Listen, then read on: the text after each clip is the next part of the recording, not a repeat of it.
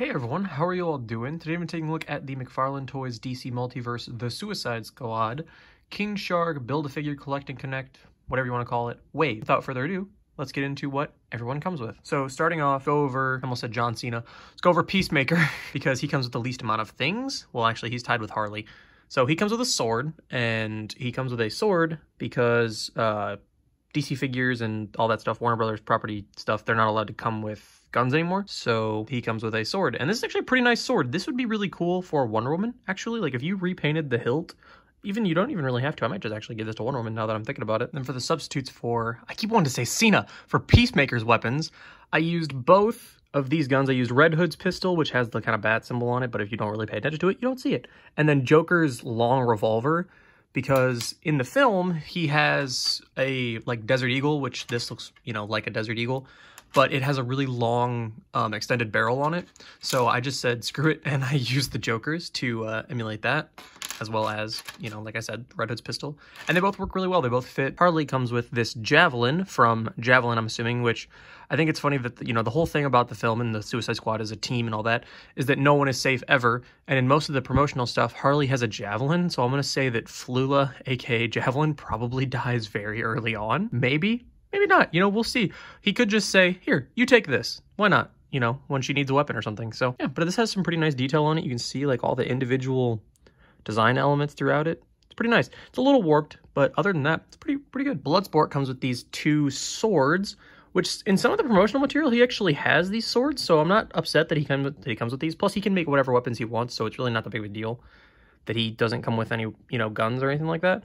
But these are pretty nice swords. You could give these to somebody, probably. You could even just have him keep them.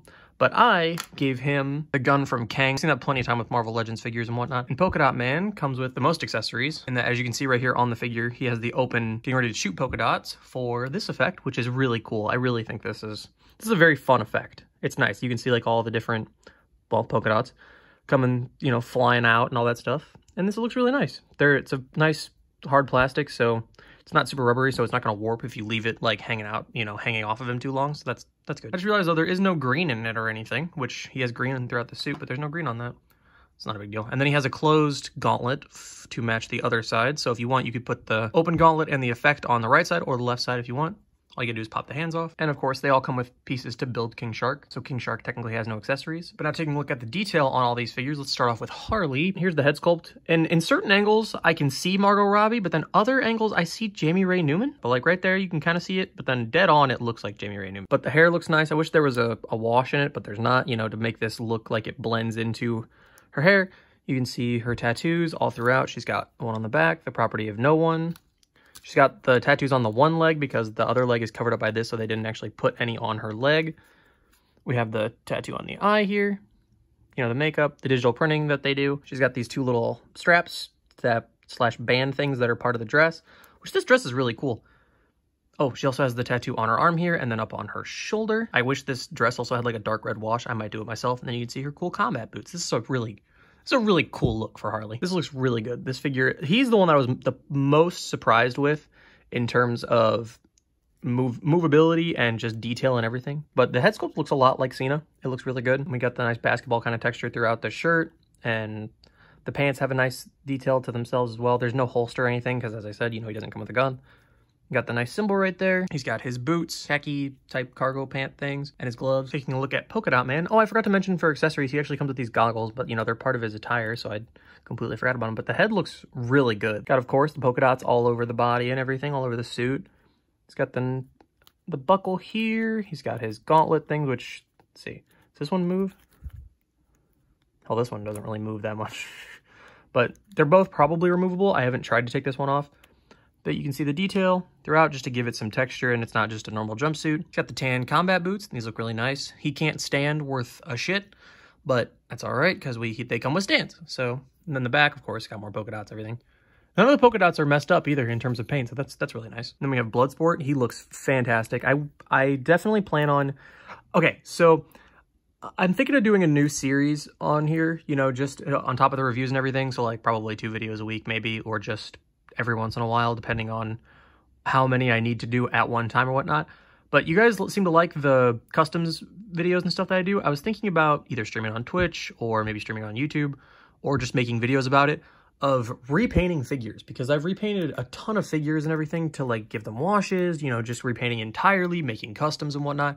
And I definitely want to do that to this Bloodsport. I've done it to the likes of Deathstroke and Wonder Woman. If you guys want to see, you know, some videos like that, let me know. But he's got a lot of nice detailing on here. The helmet, of course, inspired by the Xenomorph. I'm assuming, because if this was not inspired by the Xenomorph, I don't believe them. But it's got the nice orange throughout, the dark blue, which there should be, you know, some black and all that stuff, but there's some black on the combat boots. You can see where his gun comes out on this side, or like his weapons and stuff. Nice detailing, and I definitely plan on making him even better. They're all gonna fall over, but so let's just cut it so you guys don't have to see me play bowling. King Shark, of course, is the build-a-figure for this, and I'm very happy with how he turned out. So taking a look at his head sculpt, this looks really nice. You can see all the different like holes or whatever. I don't know the whole anatomy of sharks, so, you know, if you do, forgive me, but you can see the mouth here, which this actually doesn't close completely.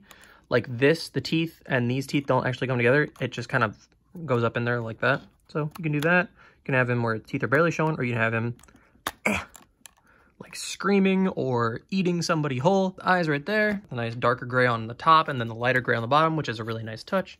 He's got some like kind of worn damage, you know, maybe like a cut or something. Fins, hands, what? I don't know what you want to call them. Got his shorts right here. These look really nice. They have a slight white wash on them. Then we got his feet right here. You can see all the nice wrinkled detailing and whatnot throughout.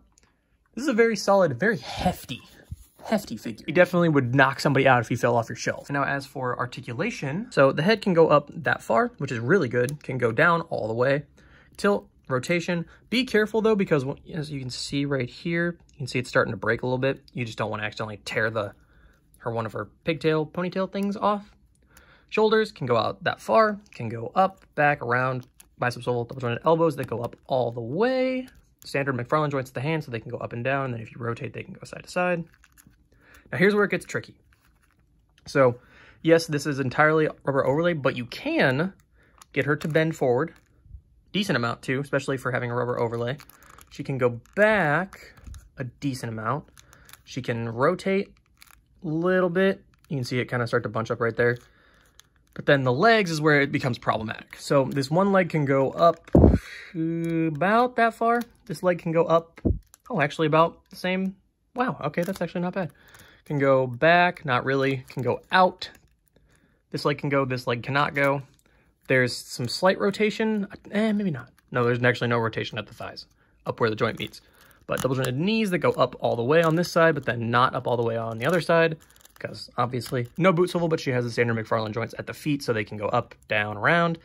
And then of course, toe joint, which, you know, is stupid. As for Peacemaker, his head can go up that far, can go down that far, can tilt, rotate, shoulders go out that far, rotate all the way around, bicep swivel up here at the shirt, double jointed elbows that go back that far. It's kind of ugly whenever that bends, but it's, you know, no joints are really that pretty whenever they bend, so it's really not that big of a deal. Hands, you know, standard McFarlane joints, go back and forth, rotate up and down. As for the torso, I really didn't think he was gonna have, I thought he was just gonna have swivel. Honestly, in those pictures, it looked like he only had a swivel, but he can go all the way back, or not all the way back, but he can go back, can go a little forward, can go a little bit to the side, and then rotation.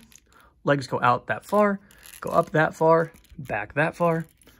Little bit of swivel here at the thigh, just a tiny little bit. Double jointed knees that go up that far. You probably could actually get it more. Can you get it more? A little bit. No rotation at the boots, but of course, standard McFarlane joints at the feet. As for PolkaDot Man, his head can go up, not very much. Can go down a little bit. Can tilt, rotate. Arms go out that far. Can go up, back, you know, a little hindered by the overlay here. Bicep swivel, double jointed elbows that go up that far. He's got, you know, standard joints, McFarlane joints. The hands go back that far, pretty good. Go forward, yeah, pretty good. Can tilt, rotate, legs go out almost all the way. Can kick pretty far forward and pretty far back. Wow, he can actually do like a super kick. No thigh rotation. Double jointed knees that go, wow, that's very tight, but can kick his own lower back, so that's pretty good. Oh my God, that's scary. He has standard joints at the ankles for McFarlane joints, but they're completely hindered by the boot sculpt, so you actually can't have him stand at all. In Bloodsport, his head can go up that far, can go down that far, can rotate, can tilt, arms go out that far when you push it a little bit. Rotate all the way around. Bicep swivel, double jointed elbows that go up almost all the way, but not quite because of the way the sculpting gauntlets are and his little bicep strap thing. Standard joints, up and down, rotate side to side. Can go back that far, can go forward that far, can rotate. Legs go out. Oh, almost, ooh, can he actually? Oh, wow, he can go all the way. Look at that. Can go that far forward and that far back, but it starts to kick out a little bit because the way they kind of went full Nightwing from the first wave on him, and they gave him like a diaper. It doesn't really look that bad until you like look at it. It's not bad until you look at it. So just don't look at it, it's fine. Knees go back that far. You probably push it a little bit if you tweak the way you move them, like so. No, okay. No boot swivel, but standard joints at the feet. And his actually, even though his boots are sculpted same or similar to PolkaDot Man, he actually has a hinge here or actually can move the hinge here and rotate it and give him some slight pivot. So that's good. The only ones that really have trouble standing are PolkaDot Man because he can't stand, and then Peacemaker because the detents are very tight. And then as for King Shark, his head can go up all the way, can go down a decent amount. As I already said, the jaw is on a hinge, so it can go down, up, you know, close, all that good stuff. Head can rotate, head can go to the side very freaking far too. I did not expect this at all. And then, you know, you can do whatever you want. You pretty much can do whatever you want with the head. It's on a ball joint. Same with the upper torso and the lower torso. But the arms can go out that far, rotate all the way around. Whoa, I'm knocking everything over. Single jointed elbows that go up that far, rotation. The hands, the hand goes back far, goes forward, rotates. Torso can go back that far, forward, really freaking far. Whoa, be careful though whenever you're pulling it back, you don't, whoa, because that might happen. Okay, the head came off, that's fine. Rotation at the top, rotation at the bottom, good stuff. Legs, some people have been able to move the legs. I can't on mine. They can't go forward on mine. I don't want to risk it either, so, but he has single jointed knees that can bend, but I can't get them to bend. And then rotation at the knees as well as the ankle joints can go back almost, about that far, almost all the way. Can go forward, can go forward a little bit, and then ankle pivot as well as a toe joint. As for size comparison, so as for huge McFarlane figures, here he is next to the standard version of Darkseid, and he's a little shorter than Darkseid. And then here he is next to Flash from the Justice League wave. And then here is Bloodsport next to Superman, so you can reenact what put him in prison. So, yeah, this looks pretty good too. I don't know the actual heights of Idris Elba and Henry Cavill, but in my mind's eye, this doesn't look bad. Here's Batman next to PolkaDot Man, and if you have this Batman figure, you know he's kind of short for some reason. I'm not quite sure what happened with him, but he's a little short. But this doesn't look bad. Then here's Batman next to Harley, and Harley's kind of leaning him forward a little bit. Batman's leaning back a little bit, but this feels right. And then I had to do it. Here's Peacemaker next to The Rock because it's John Cena and The Rock. I can't wait till we get a freaking Black Adam figure of The Rock. Oh, that's going to be so cool. This obviously doesn't work. And as for some other lines, here he is next to Marvel Legends comic book Spider-Man with the PS4 head, and then Mafex Batman. And this obviously doesn't work. There's really no, I mean, you can try and fudge it and trick of the camera a little bit, you know, do some of this action going on. But, I mean, other than that, you really can't. Although it is John Cena, so you probably could get away with it, honestly. So overall, I enjoy these figures. I'm really happy to have figures from the Suicide Squad. They, of course, could be better. You know, McFarlane, they're doing their thing. They're trying to get better at this. I would love it if they would go in the direction that they did with the Cyborg figure from Justice League, where he actually had the, like, Marvel Legends style ankles. I would love it if they would start doing that on all their figures, because then we could actually have some figures that stand on the shelf. I'm not bitter. It's fine. But yeah, that's really my only gripe with the wave is that tricky, and they usually will fall over at the slightest little nick of like a table or a shelf. They need to stand. But other than that, they look good. Well, Harley doesn't really look like Margot Robbie, but the whole figure like itself looks really solid. King Shark, of course, looks great. They all function really well.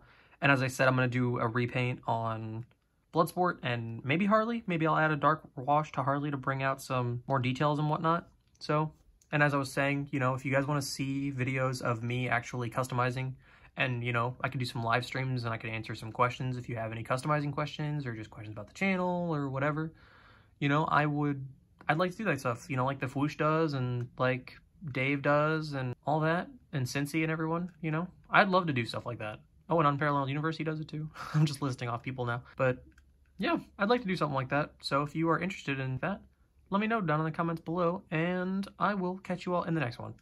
See ya.